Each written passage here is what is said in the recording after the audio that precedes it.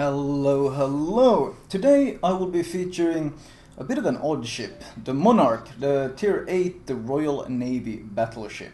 Now the matchmaking is Tier 10, as you can see, and I'm pink in this game. Well, if you watched my King George V commentary, you will know exactly why I am pink in this game. Regardless though, the Monarch is a bit strange. Well, first of all, it has 381mm guns. It has the same North Carolina, Alabama kind of gun turret setup, but as you can see from the back turret, the firing arcs aren't quite that good. The back turret does get blocked by the superstructure, which does limit the firing arcs a fair amount. The health pool is also, in Royal Navy style, much lower than, well, much, but around 10% lower than what the competition has. But 60k at tier 8 isn't really that much of a problem because it is very stealthy. In fact, if you go to full stealth build that I'm using here, you can see the transparent circle on the minimap. That is my concealment, which is 10.9 kilometers. I think the air spotting is also only 9.7. So the concealment is quite excellent. It beats out some for comparison. I think the Alabama gets like something around 12.2, so you realize just how good 10.9 is. It is very stealthy, and it's of course an advantage, especially when fighting high tier battleships or cruisers or whatever, since you can outspot pretty much all of them and you get to pick the fight, which is something you kind of have to do because the guns are not that strong. As I said, 381mm. I needed spotting plane to even reach this Neptune. The small caliber guns also tend to mean, well, in this case especially, shorter range. You only had 18.1 kilometers of default range, and that I think is the shortest at tier 8. I'm pretty sure every single other battleship has better range. Ships like NC have like 21 km, Amagi has around 20, so this one sitting at 18.1 is of course a pretty big drawback. With the spotter plane you can of course extend it, but relying on the consumable to be able to shoot at range is of course a drawback. Reload is 25 seconds, which is of course an advantage because pretty much all the other battleships sit around 30. So the 25-second reload is an advantage, but it's kind of there to make up for the fact that because you have 381mm guns, your AP alpha is significantly lower. I think your citadel damage is 10.9k. And of course your penetration also tends to suffer from this because, well, a lower caliber guns, well, lower penetration. Oh, yeah, no, it's actually 11.9 since overpen is 10%, so 11.9k alpha on the citadels. And that gearing got to enjoy some lovely battleship AP, it looks like. Always fun and engaging. No, I think I ate the torp. Still though, the one thing I've been wondering the most about this Monarch is can it be used in competitive? For those that aren't aware, tier 8 is considered a competitive tier, and of course the Monarch has attracted great interest in this sense, since people want to know, will they be able to use it in a competitive sense? The anti-air on it is actually quite good. It's not as good as the North Carolina and Alabama, and the reason why it's not as good is mostly because, like all Royal Navy battleships, the long-range aura is quite weak. However, the mid-range aura, it actually has two mid-range auras, two 40mm ball force setups, and the mid-range aura is actually very good. It's in fact better than the NC's mid-range aura. So in terms of AA, it doesn't quite compete with the Alabama or NC, but it does outshine the Amagi quite considerably. And if you do go for something like AFT and the AA range module, then you can easily get a 5 km range on the mid-range aura, which will make it probably very frustrating to try to drop this ship. So mid-range, the AA is quite good on it, quite competitive, and any sort of AA build will make carriers hesitate in striking you. The Citadel is, in Royal Navy style, very low below the water. It is much lower than any of the competition. It's even lower than the Alabama Citadel, so it's very unlikely you will ever be hit in the Citadel. If you do get hit, it's some sort of max range fluke shot. In close range brawling, you are pretty much an Amagi in the sense that you cannot be citadeled at all. So that's of course a considerable advantage. So And well, of course, another thing worth mentioning is it's a bit of an odd duck in terms of the fire chance, because well, before this we have the King George V, which has a 40% fire chance, and then after this we have the Lion, which has a 48% fire chance. But for some reason the Monarch only has a 35% fire chance. Now this isn't necessarily bad. I mean, I think the Amagi has what, 30% fire chance.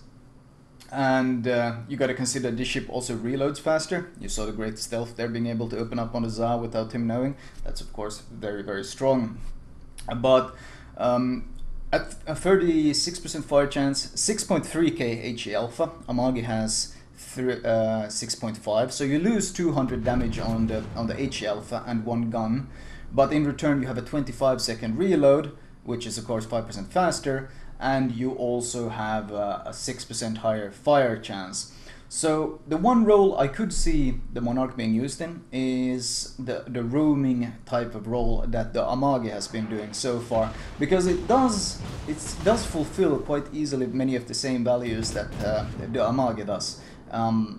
It might even be better at it. I'm not entirely certain. You do trade off some health, and but you're pretty almost impossible to citadel. You have very much the same armor. The Amagi is 32mm all over, and the Monarch has exactly the same situation.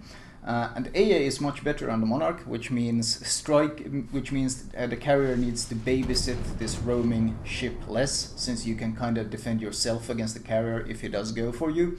And of course the stealth is much better on the Monarch than it is on the Amagi. So as a roaming type of HE spamming, especially since well, in competitive people tend to shoot a lot of HE since it's more consistent, having this faster reload and higher fire chance means that as a roaming type of ship the Monarch could perhaps fulfill the role. It's not like it comes only, of course, with advantages compared to the Amagi. There are downsides. Downsides include, of course, 10% loss in health pool. The torpedo belt is nowhere near. I think the stock Amagi torpedo belt is 43, then when you slot modules you get it to something like 45, 46, but 43 is stock, whereas this one has a stock torpedo belt of 24%. It's not quite as bad as I think NC that has 21, but if you do hit torps, in this case 2 gearing torps, one on the belt, I think the other on the stern, it does hurt. It does chunk you out quite heavily, so there's no super torpedo belt here. It's just 24% belt, so torps will hit you harder. But then again, if you're roaming in competitive, you usually will have some sort of torpedo screening in the form of carrier help, so that might not be as much of an issue. The AP, well, you will suffer, or you will have issues dealing the same kind of damage as you deal in the Amagi, but then again, you do have the faster reload, and you do have the better kind of a turret setup, in the sense that, well, this is how much broadside you need to show to shoot all your guns. You can see it. Well, I can't shoot my back guns on the Zao here, but you can get an idea of what kind of angles you have to use. So the Amagi's role is the one role that I could see the Monarch replace. It won't be replacing the NC or the Alabama. It doesn't have the AA power to create the same sort of AA bubble, but the Amagi's role is something that it could actively contest, and that's of course the actively roaming type of role. It is weak to IFHE, just like Amagi's, thanks to the 32mm armor, but seeing as Wargaming has been talking about nerfing that, and they've just recently released some ideas about nerfing it, it might not be as popular. There's also been a lot of limits lately in different competitive leagues on just how many IFHE ships you can use and so forth. But that's enough about the competitive and what role I might see the ship replace. In random battles, the ship is okay. Honestly, I don't really think it's quite as strong as something like an NC is in randoms. The ability to brawl more freely is quite nice. You don't have to worry about being citadeled, and that means that you can be very aggressive with the ship. And you don't need to be as worried of carrier strikes either, which is of course quite nice. But overall, the guns can be very frustrating, because the AP pen can suffer, and the AP alpha is pretty underwhelming. And overall, I rarely had these straight up bad games in this ship, but I haven't really had any of these super monster games that I might have in the other ships where you really get to punish broadsides. And of course the range, if you do get, many of the high tier maps have pretty terrible design, they are far too open, they leave very little room to push and so forth. So even if you have this great concealment, the 8.1 default range can be pretty anemic at times. Sorry about my phone. But I mean, you can fall back on the HE as you see here. Of course, when you do land enough shells, you do get some good fire chance. 35% fire chance, 36% fire chance is nothing to scoff at. It's basically Montana fire chance, except you have better HE alpha. Montana has 5.7k HE alpha, you have 6.3k. So you are able to lob every 25 seconds at this HE that is stronger than Montana's HE. So once again, like many of the Royal Navy ships, especially on the lower tiers, the Monarch benefits heavily from actively switching ammo type when a need be. Finally get to find the gearing that torped me earlier. If you didn't notice, I sat too long in a smoke. I was smoked up by my... I sat too long in a smoke and I got punished by the gearing torping the smoke.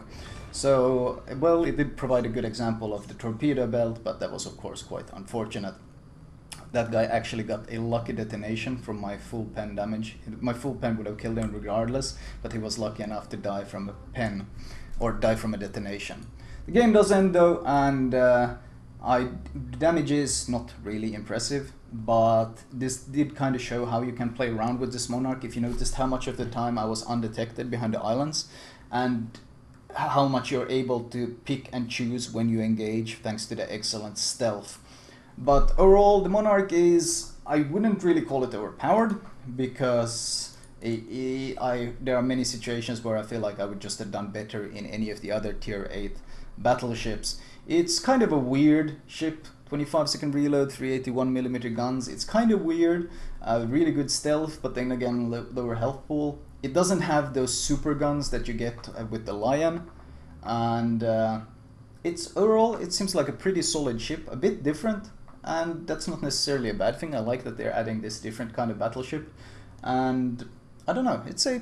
I would say that this is one of the more balanced ships in the line. It will take some getting used to, especially the whole ammo switching thing, but it's not weak. It has its distinctive strengths, primarily the concealment. But it's not really overpowered either, because in a direct fight you're not going to be that really scared of it, once again because of the lower caliber and significantly lower fire chance compared to the rest of the line. It's weird that the fire chance goes 40% tier 7, 35 tier 8, and then 48% tier 9, so there's this dip in place exactly for this ship. Why they decided to do it that way, I do not know. Basic speed 2.6k, and of course if we look at damage done, the potential damage is pretty high, since I got quite a lot of focus and I even had some corpse thrown my way. You don't have any super heal, so I haven't really healed any special amount. You only get the super heal at tier 9 in the Royal Navy line.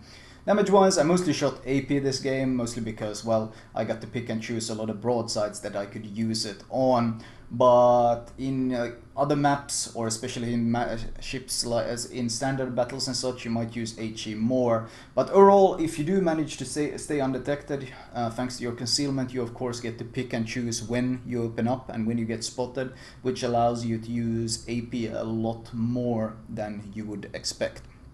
Anyway, let me show you my recommended build for this ship. Alright, as usual, I will start off with the modules.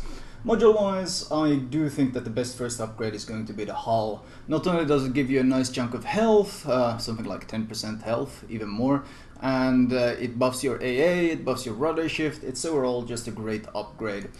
Your stock range is pretty terrible at 16.5, but thanks to your concealment, I don't think it'll really be that much of an issue. Also, of course, since you can slot spotter plane, you should be able to make do until you unlock your range upgrade, and once you have range, of course, you should get the engine upgrade.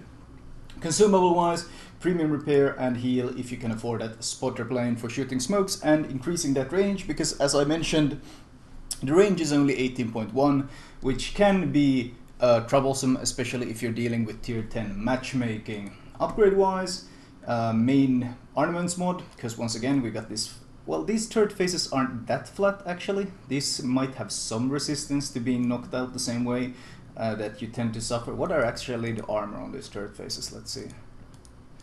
Show me the turret armor. Okay, still only 381. What does actually Alabama have? 457. Yeah, so they're probably gonna they are most likely going to suffer from the same issue. So that's the best possible option, I think, for all Royal Navy battleships. Better accuracy, although with the carrier missions coming up in the campaign, it might be a good idea to go for the AA guns mod, which will of course increase the AA range from 3.5 to 4.2, and then you can spec AFT if you want and increase it to 5 km. And of course the long range aura will become 5.4. So a very valid option for the Monarch, since it does have quite good anti-air tankiness and faster rudder shift. Takes it down to a 12-second. Thanks to the stealth, I don't think you need damage control as much, since you should be able to disengage and use your repair whenever you're disengaged and undetected. So I prefer the rudder shift, and finally of course concealment, since that's one of the strengths of the ship. You should build upon that. Captain perks wise, I'm not entirely certain. I'm running.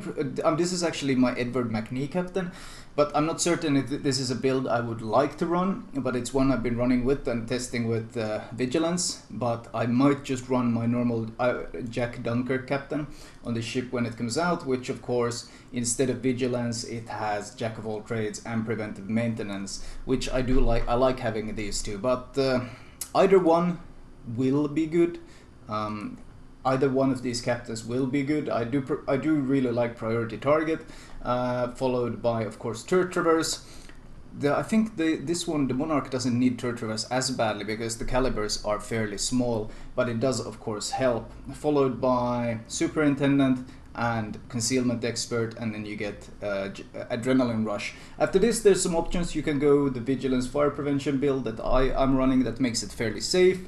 Or you can go for the more aggressive oriented Jack of all trades and preventive maintenance instead of Vigilance build. Now, or if there's carriers, then you have the option, of course, of going AFT. Manual AA isn't really that good on the Monarch because, well, it's not really that good on any of the Royal Navy battleships because the long range guns, the long range aura doesn't have too much DPS, so doubling this isn't really that valuable as compared to increasing the range of the mid-range. The Bofors benefits you a lot. Flags, same old, same old. Healing, reduced fire, faster consumable usage. That's pretty much very, very straightforward. Finally, I'll show you guys the camo. This is the default camo. Looks, oh, actually, damn, this doesn't look too bad. This is actually pretty cool looking premium camo. It's a bit different than the other ones. I do quite like that. I do quite like that. And of course the Citadel that I mentioned. Let's put some comparison here. Let's take out the Amagi. Let's show the Amagi Citadel. You can see it's right at the waterline. It's of course a turtleback Citadel the Amagi has, but it's right at the waterline, which is why plunging fire from long range quite easily tends to Citadel this ship. Whereas if we jump to our Monarch, you can see the Citadel is far, far below the waterline. Like if you look, you can see just how deep it is. If you consider where the waterline is. So this one is nigh impossible, especially in brawling. It's unlikely to ever get hit at all, which is something I've already commented on in the HMS Lion commentary, something I don't really like, but that of course is a strength for the ship that cannot be denied. Anyway, that was my Monarch commentary. I hope you guys enjoyed it.